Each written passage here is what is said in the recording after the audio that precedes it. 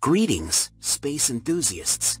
Welcome back to Secrets of Space, the go-to destination for all things cosmic and captivating. Today, we're delving into a topic that holds the key to the possibility of extraterrestrial life, the mysterious and intriguing concept of the Goldilocks Zone. According to scientist Enrico Fermi, Earth is habitable because it belongs to Goldilocks Zone. Now, what is this Goldilocks Zone?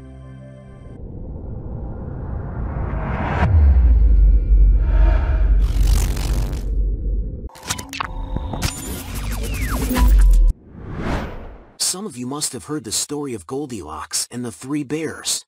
There are three bears in this story: a father, a mother, and a child. One day, they make a porridge for themselves for breakfast. As the porridge cools down, they leave the house.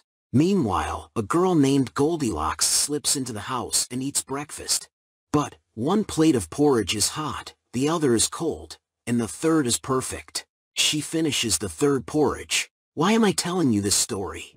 Because according to Fermi, our Earth is in the Goldilocks Zone. The Goldilocks Zone is the area around a star, which is at the right temperature. The planet there is neither too cold nor too hot.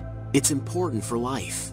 The Earth's distance from the Sun is about 150 million kilometers. That's the Goldilocks Zone of our solar system. Astrophysicist Michael Hart proved this. In 1978, he published a computer model where he found that if the Earth was 1% farther or 5% closer to the Sun, our oceans wouldn't be in liquid form. The oceans would either become ice or steam. The Goldilocks Zone is also called the Circumstellar Habitable Zone, or CHZ. Every star has its own Goldilocks Zone. For space updates, follow Secrets of Space.